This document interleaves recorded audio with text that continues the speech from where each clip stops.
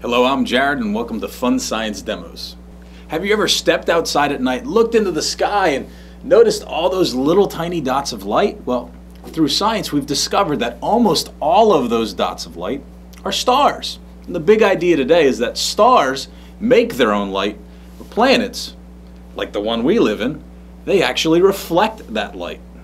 The closest star to our planet is the Sun. And if the Earth were this big, the Sun would be that big.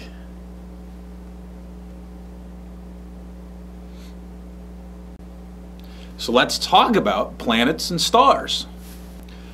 So which one's the planet and which one's the star? Well, stars make their own light. Stars are big and they're made of lots of different gases. Planets do not make their own light, and they're usually smaller and nice and hard and rocky.